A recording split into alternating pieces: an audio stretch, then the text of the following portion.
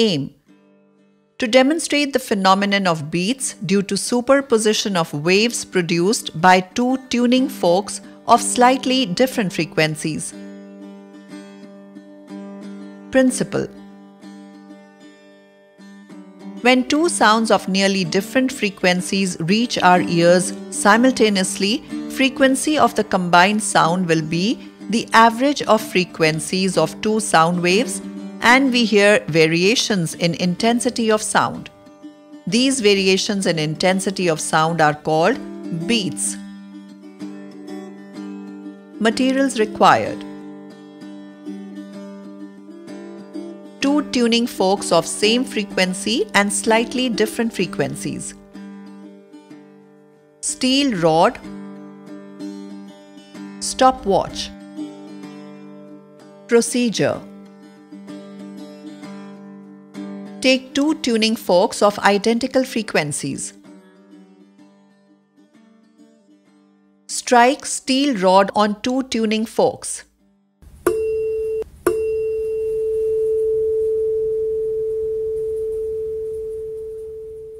Take two tuning forks of slightly different frequencies.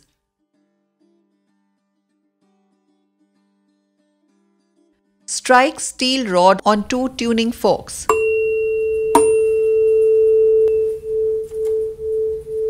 Observe sound of beats.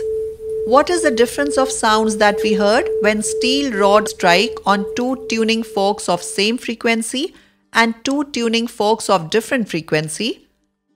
We can count number of beats if number of beats in second is less than 2 or 3. Start stopwatch for 10 seconds. Count at each minimum intensity or maximum intensity. Count the number of beats for 10 seconds.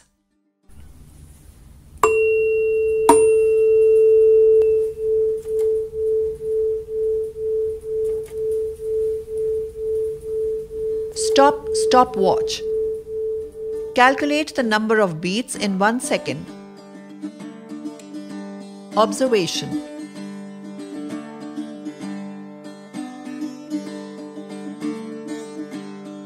When we strike two tuning forks of the same frequency, we do not hear anything special sound.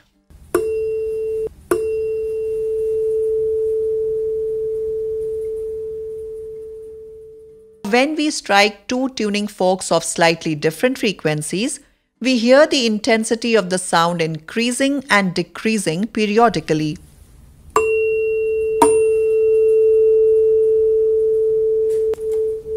These are called beats.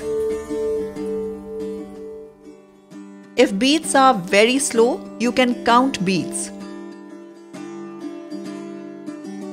For example, it is the beat produced by sound waves of frequency 9 Hz and 11 Hz. Beat frequency is 2. Application. Musicians tune musical instruments using the phenomena of beats. Musicians take one sound source as a reference. If the musical instrument is in another tone, the beat will produce. When the frequency of a musical instrument becomes the frequency of the sound source, beats will not produce.